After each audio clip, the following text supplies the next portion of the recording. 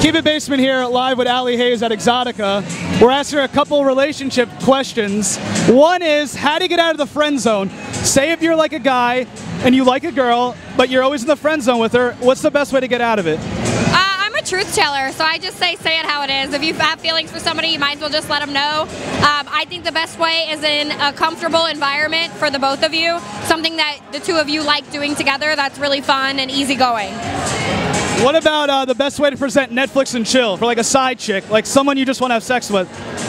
Again, just tell the truth. It is what it is. I mean, you'll know the girls that are cool with just knowing that that's all it is, and the girls that want a relationship. Just be smart about it. Use common sense. And for the people out there listening, how old are you? And watching. How old are you? Don't you have to take me out on a date first before you can ask how old I am? Well, I got to see if you're 18 or not to take you out. Really? No, I'm 28. 28? She doesn't look 28. You look very young. You look like 21. Yeah, it doesn't help that I'm wearing my Minions shirt. Good shirt. Good shirt, I might add.